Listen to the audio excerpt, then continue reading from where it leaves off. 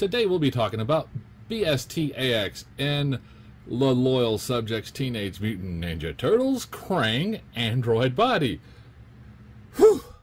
So, if we look here on the back, we see some Krang with some shots. Here's the detailed picture of it.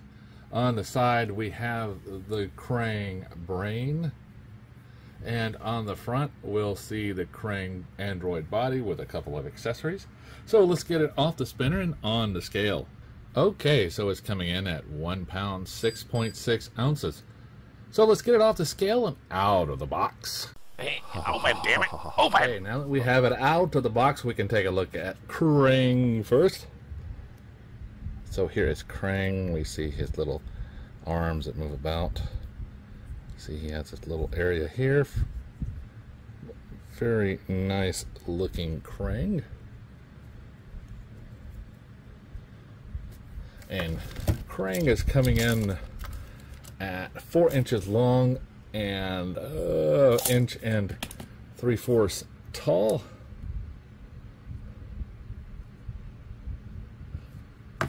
Now the Android body here is a little different story. It's coming in right at 8 3/4 inches at the top. It is 5 inches wide, and that's from this to that.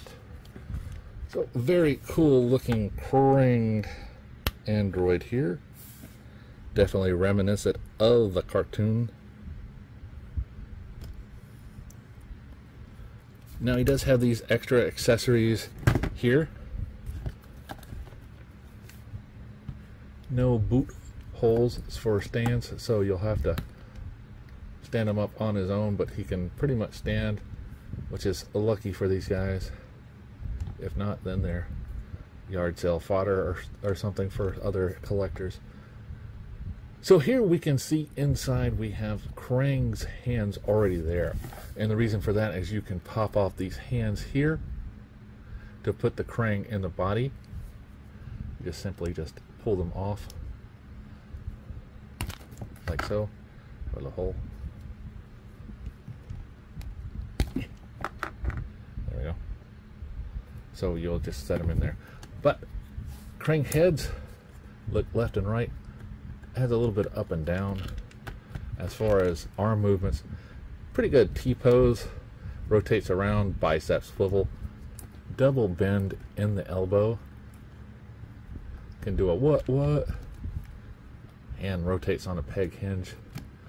And with those other hands, you can do the ball fisted if you want, or the other weapons accessories. Now, as far as waist swivel goes, it's right down here at the bottom, not through the top. See, I have this little hook in the back. As far as his legs go, this much of a split. Forward and back is not much at all. Double bend in the knee, but only goes to this far. Ankle swivel on a peg hinge, so we get a little bit of motion but not much. Now to get Krang in this body, just pull this out, take your Krang brain and just insert it, and then just fold it back down.